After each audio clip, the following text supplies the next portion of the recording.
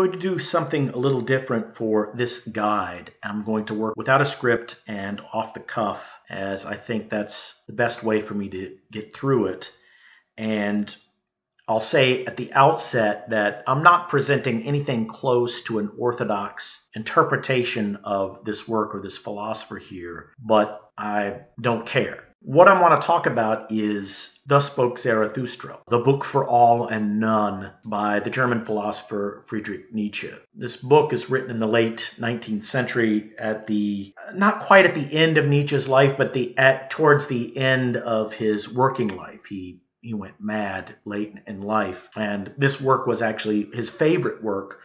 And the interpretation I want to present, or the view of it that I want to present here, is that the reason why you would read this book and why it's important is that it is a kind of vestibule or entryway into the philosophic works of Nietzsche.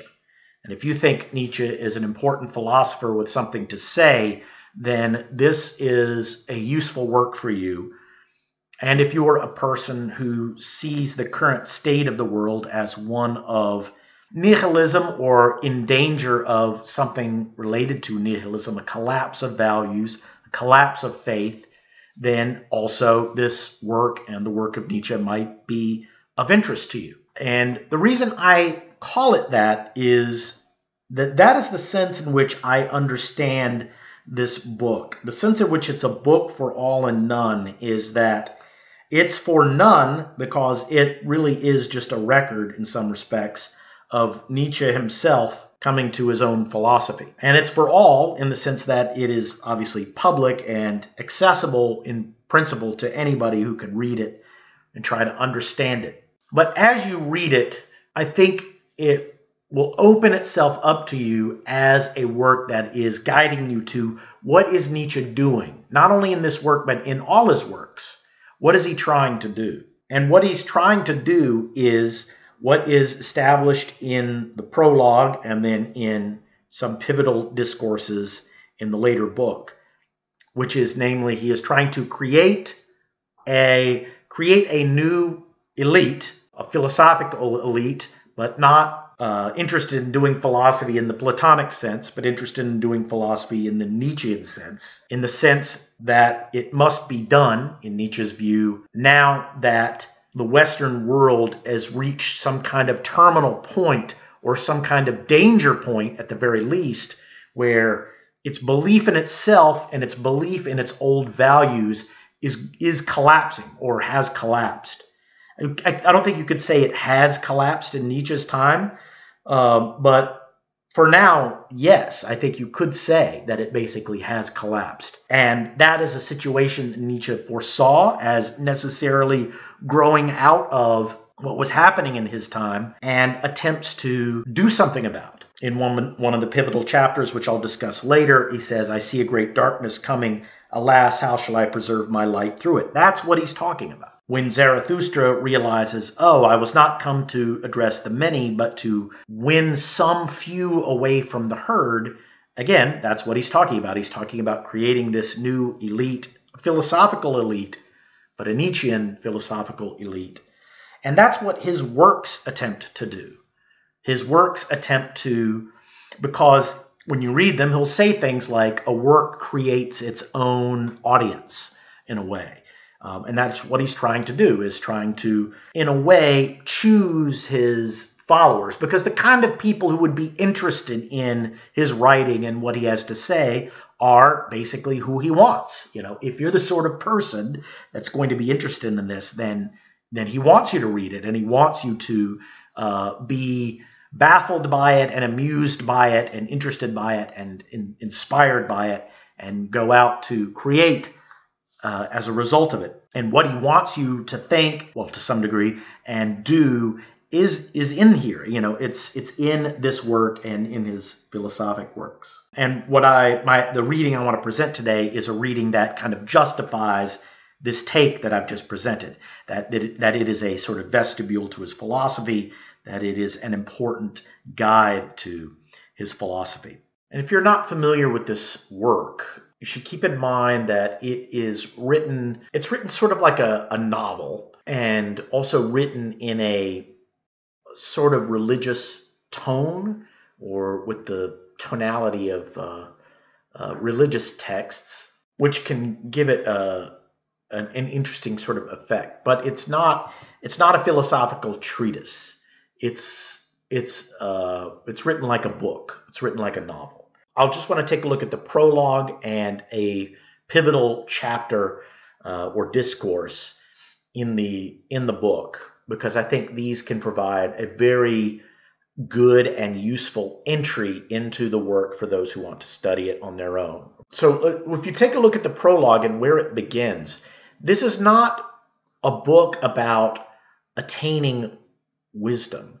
It's a book really about politics and education, because the issue of the book is, how do you convey your message to others? How do you get men to buy into what you have to say?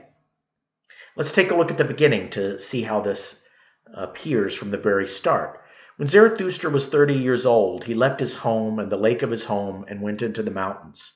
There he enjoyed his spirit and solitude, and for 10 years did not weary of it. But at last his heart changed, and rising one morning with the rosy dawn, he went before the sun and spoke thus to it: "Great star, what would be your happiness if you had not those for whom you shine? For 10 years have you climbed thus to my cave. You would have wearied of your light and of the journey had it not been for me, my eagle, and my serpent. But we waited you every morning, took from you your overflow, and blessed you for it. I am weary of my wisdom, like the bee that has gathered too much honey. I need hands outstretched to take it. I would gladly bestow and distribute until the wise have once more become joyous in their folly, and the poor happy in their riches. Therefore must I descend into the deep, as you do in the evening when you go behind the sea, and give light also to the netherworld, exuberant star. Like you, I must go down, as men say, to whom I shall descend." So that's the setup. He's obtained wisdom, and he knows he has to go down. And go down, the German word that he uses also is a way of saying to perish, to die. I must go down to men. If you're familiar with the history of philosophy, you know that this has been an image used to describe the philosopher speaking to normal men.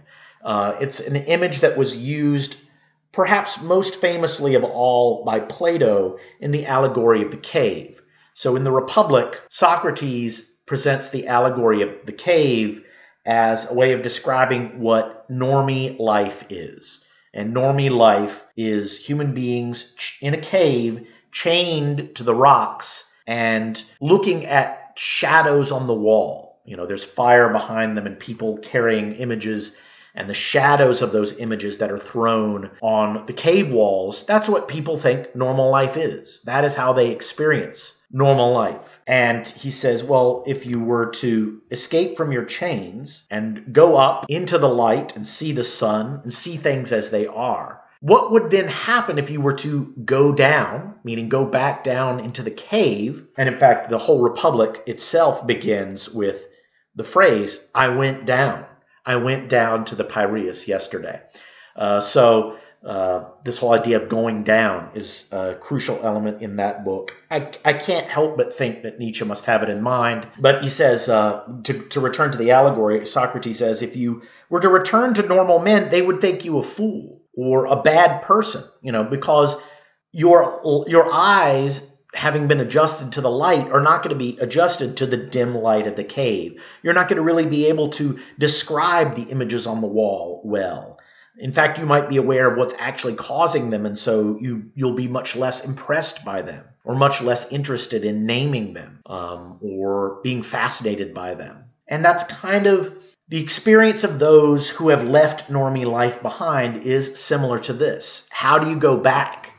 How do you go back and talk to these people in a way that they can understand? And that's going to be the problem that Zarathustra confronts in this book. And that is the setup of the whole book, because that's the first part of the prologue.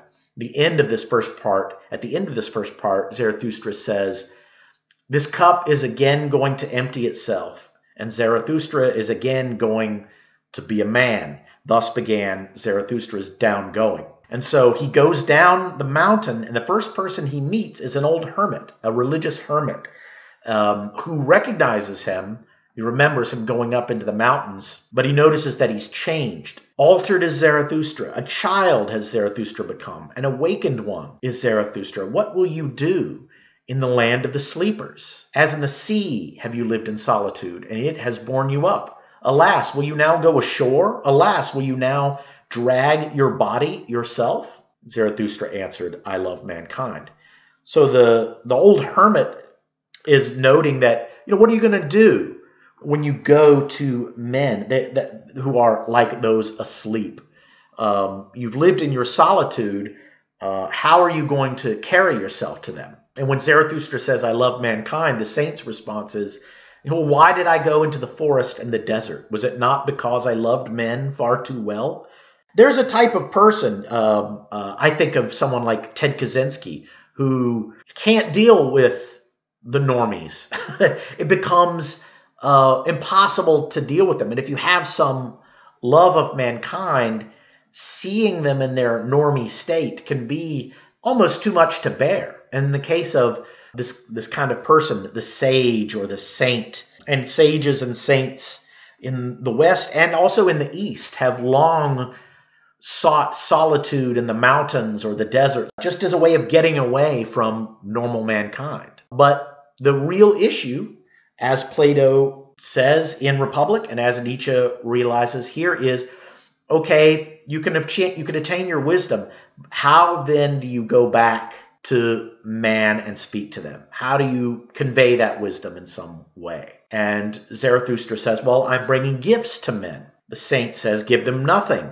Take rather part of their load and carry it along with them. That will be most agreeable to them, if only it be agreeable to you. So this is not bad advice. Normies, if you can show that, I'm going to help you out in some way or carry your burden in some way, they'll respond to that. If you write a self-help book that's of any value, you'll sell 1 million copies. Things that are perceived as that kind of, you read this book, this one weird trick, it'll solve your problems. They'll eat that stuff up. That's a way of, in a way, carrying their burdens for them. That's the kind of thing they like. But that's not what Zarathustra is offering. And so now the saint gives them a warning. Then see to it that they accept your treasures. They are distrustful of anchorites and do not believe that we come with gifts. The fall of our footsteps rings too hollow through their streets.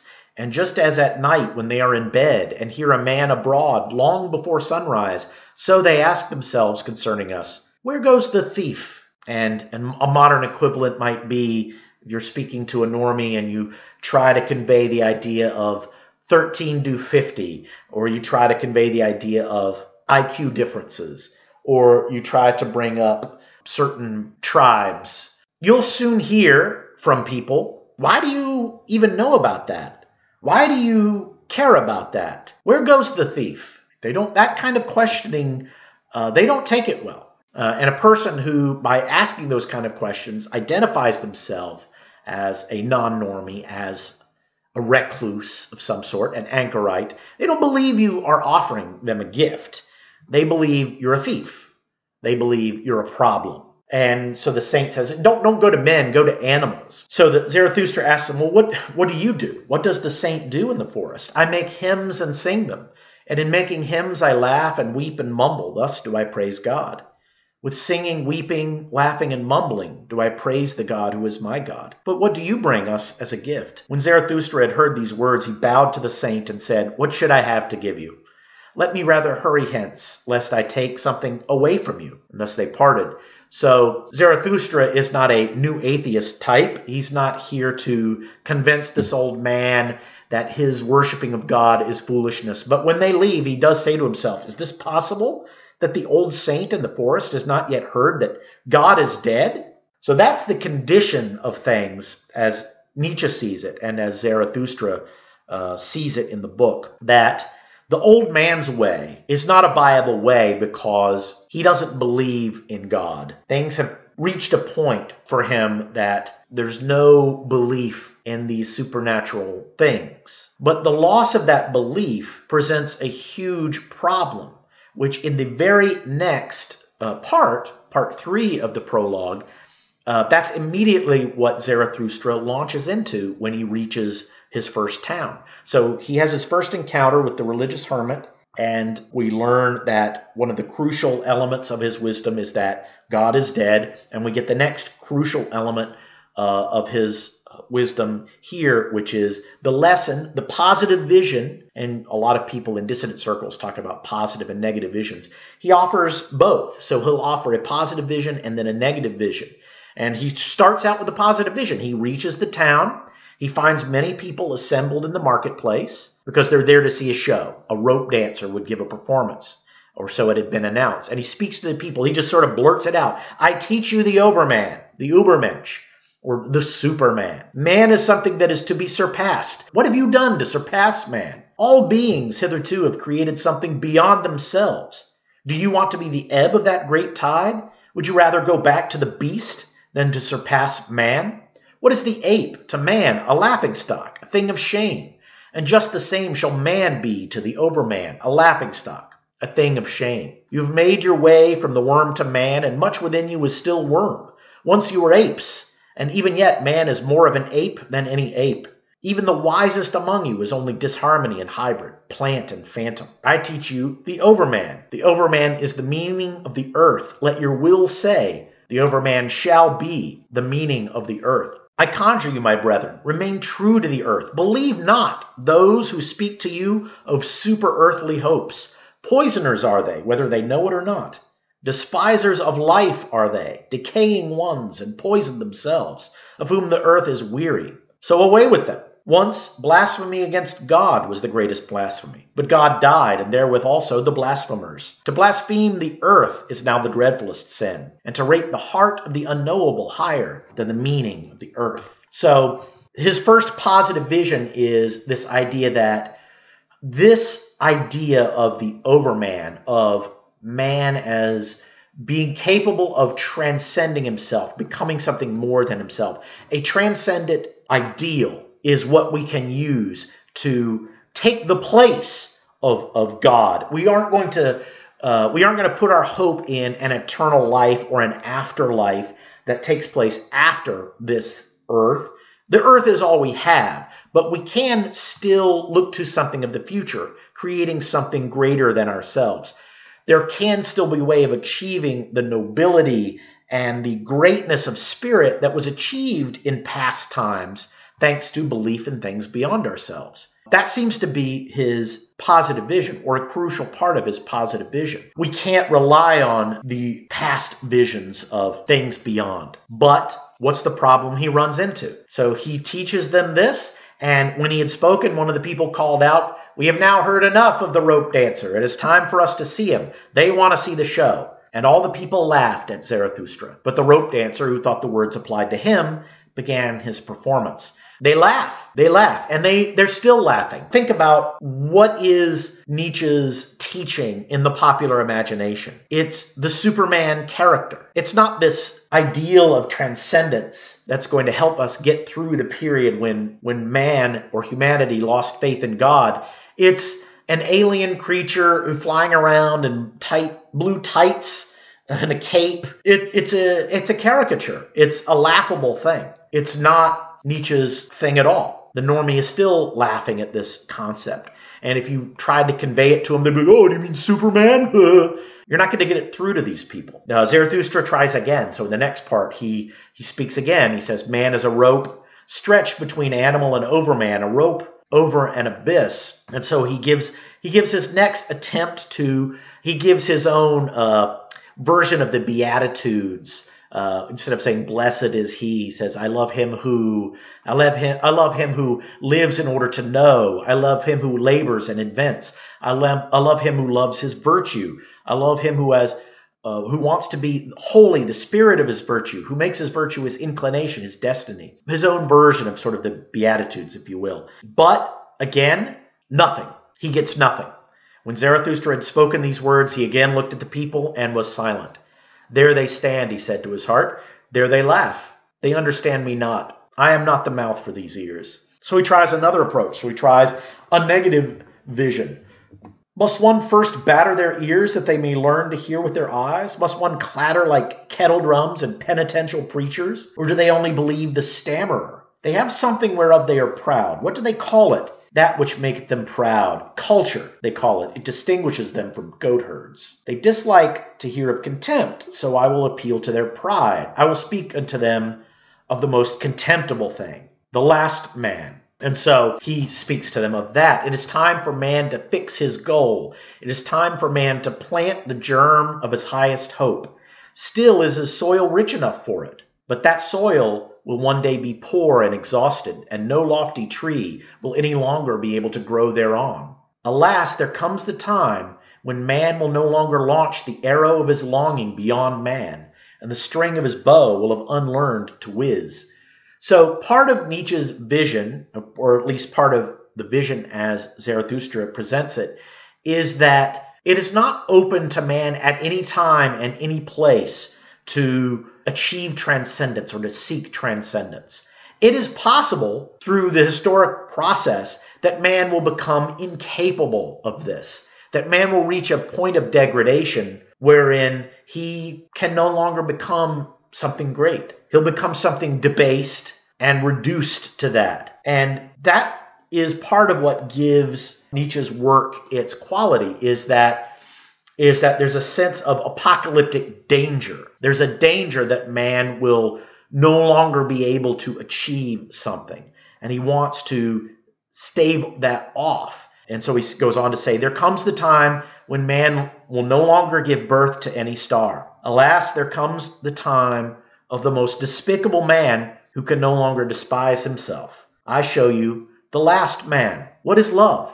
What is creation? What is longing? What is a star? So asks the last man, and they blink. The earth has become small, and on it there hops the last man who makes everything small. His species is ineradicable, like that of the ground flea. The last man lives longest. We have discovered happiness, say the last men, and they blink. They have left the regions where it is hard to live, for they need warmth. One still loves one's neighbor and rubs against him, for one needs warmth. Turning it ill and being distrustful, they consider sinful. Racism is the highest evil. They walk warily. He is a fool who still stumbles over stones or men. A little poison now and then, that makes pleasant dreams. Drugs, booze, and much poison at last for a pleasant death. Euthanasia. One still works, for work is a pastime, but one is careful lest the pastime should hurt one. 30-hour work week, psychological help at work.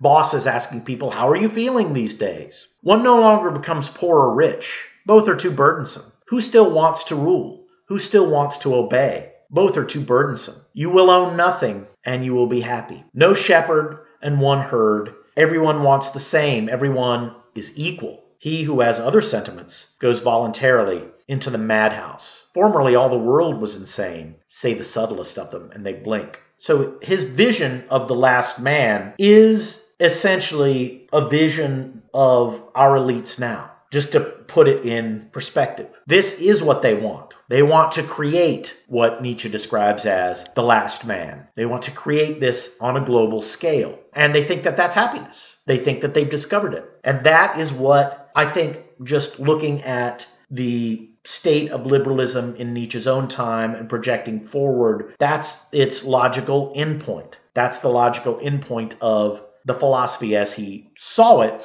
and as we are now working our way towards. But even this negative vision doesn't go anywhere. And in fact, it says this is, here ended the first discourse of Zarathustra called the prologue, for at this point the shouting and the mirth of the multitude interrupted him. Give us the last man, they called out. Make us into these last men. Then we will make you a present of the overman. And they exulted and smacked their lips. So he tries his positive vision, his negative vision, both fail. The normie doesn't want to hear it. You're not going to convince them. You're not going to win over the masses. So a movement that seeks to avoid a spiritual disaster or a cultural disaster for humanity is not going to be a mass movement. What's it going to be instead? Well, something interesting happens at this point. A death happens in the book. Then, however, something happened which made every mouth mute and every eye fixed. So the rope dancer is walking across his tightrope, and some buffoon comes out and mocks him, and then jumps over him. And the tightrope walker loses his balance and falls to his death. Now, he doesn't die immediately, but of course, because he falls and it's a great disaster, everybody runs away, right? So the marketplace and the people were like the sea when the storm comes on. They all flew apart and in disorder, especially where the body was about to fall. So they don't want to see death. They don't want to confront it. The man falls next to Zarathustra, who goes up to him and speaks to him. The man asks Zarathustra to protect him from the devil coming to drag him off to hell. Zarathustra says, well, there's no such thing. There's no devil. There's no hell. Then the man says, well, then I've wasted my life. Zarathustra says, no, not at all. You made danger your calling. There's nothing contemptible in that. Now you perish by your calling. Therefore will I bury you with my own hands. So this is an interesting little view of the kind of person in the normie world that you can still have respect for. And that's a person who makes danger their calling. I'm minded to think of this sort of residual respect people have for military personnel, but those who actually fight. I'm not counting desk jockeys in this. You might, include something like American football players. To some degree, they make danger their calling, and there's a certain respect in that.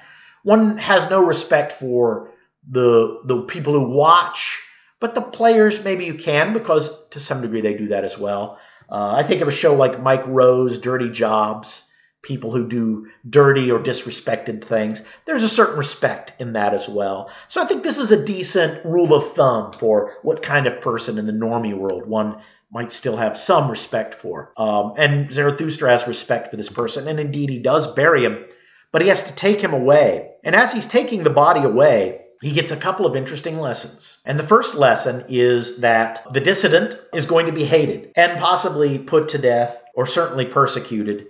That is what Socrates had to look forward to. That is what Zarathustra has to look forward to. That is what people now have to look forward to. So the buffoon who jumped over the tightrope walker comes to him and says, leave this town, Zarathustra. There are too many here who hate you. The good and just hate you, call you their enemy and despiser. The believers in the orthodox belief hate you and call you a danger to the multitude. It was your good fortune to be laughed at, and indeed you spoke like a fool. It was your good fortune to associate with the dead dog. By so humiliating yourself, you saved your life today. Depart from this town, or tomorrow I shall jump over you, a living man over a dead one. You could think of a modern equivalent, someone like Alex Jones, who for a while, being a buffoon, saved him from trouble, but even then, eventually, they canceled him. They removed him from public discussion.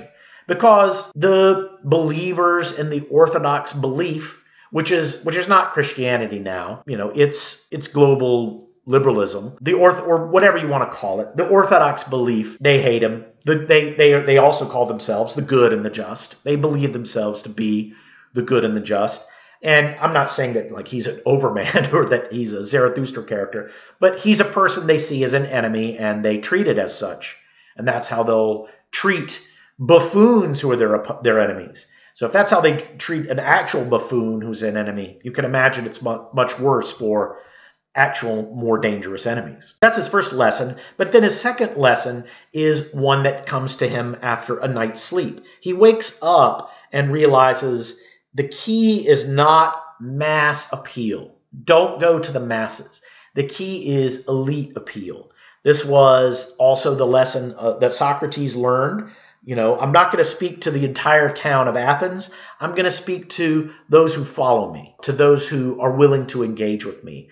The philosopher will peel a few away. Not everybody, not the majority, but an elite few perhaps. And the way Zarathustra puts it is, I need companions. I need living companions who will follow me because they want to follow themselves and to the place where I will. A light has dawned upon me. Not to the people is Zarathustra to speak, but to companions. Zarathustra shall not be the herdsman and hound, to allure many from the herd. For that purpose have I come. The people in the herd must be angry with me. A robber shall Zarathustra be called by the herdsmen. Herdsmen, I say, but they call themselves the good and just. Herdsmen, I say, but they call themselves the believers in the orthodox belief. Behold the good and just. Whom do they hate most? Him who breaks up their tables of values, the breaker, the lawbreaker. He, however, is the creator. Companions the creator seeks, not corpses, and not herds or believers either.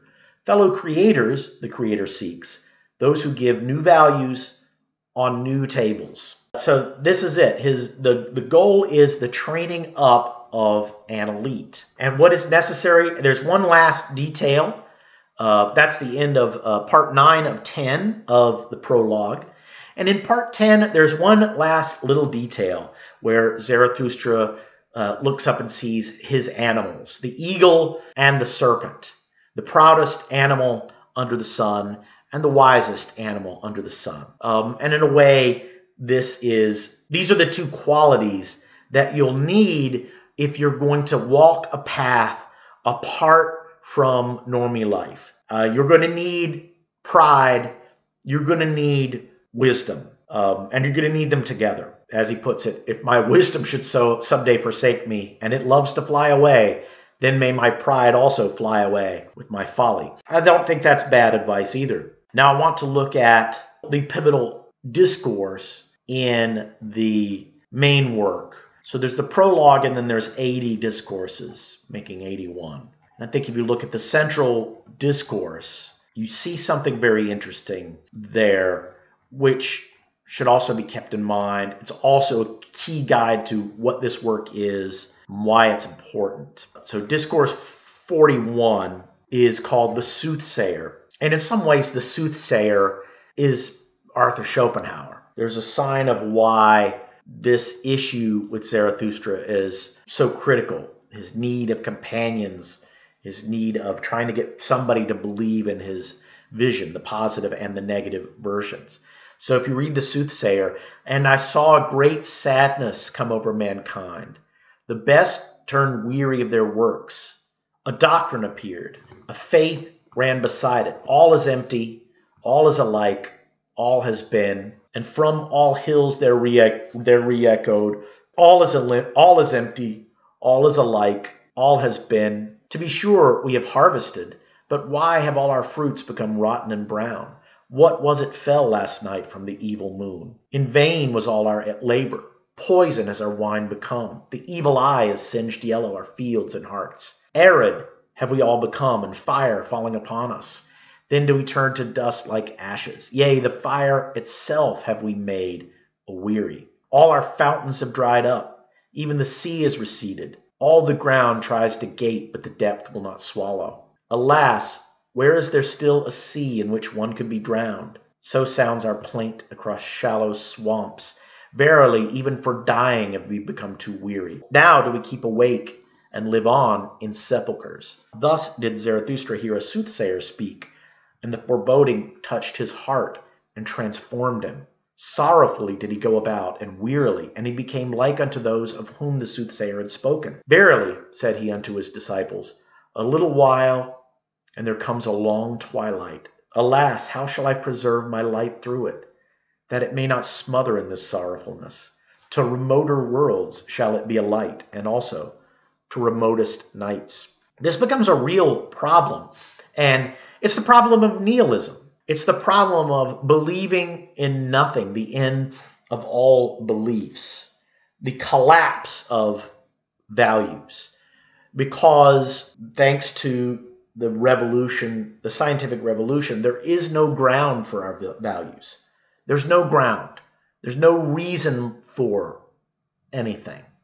There's no reason why to believe even in truth rather than not truth. You know, any argument you give is it's a just so story. You know, oh, well, this will help us survive. Well, why is surviving even a value? Why is that better than just death? This is the postmodern dilemma.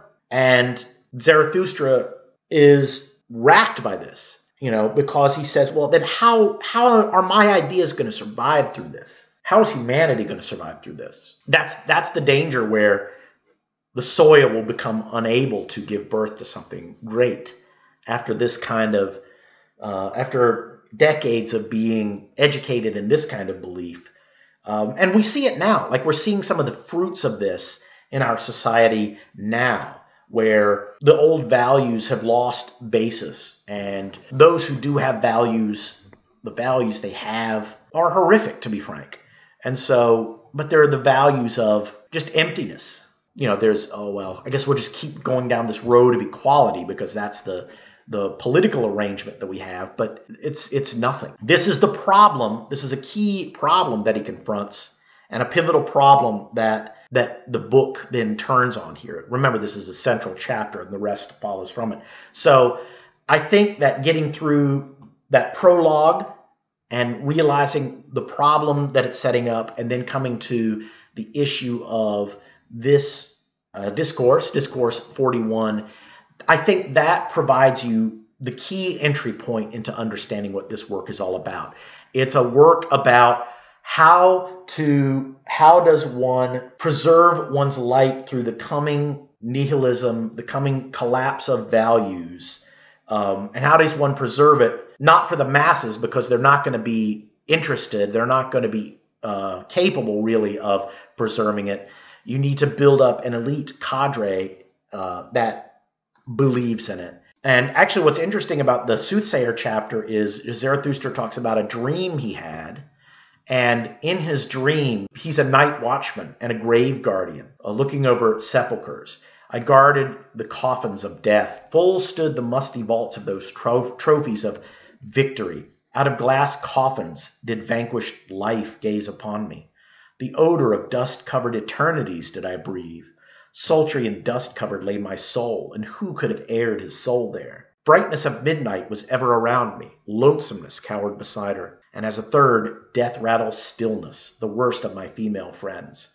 Keys did I carry, the rustiest of all keys, and I knew how to open with them the most creaking of all gates. My reading of this is that the graves are the books of the great writers. It's Plato, it's Rousseau. Plato and Rousseau are two people that Nietzsche mentions as specific influences on himself. He can analyze the books. He has the keys needed to unlock the books, but it's vanquished life inside.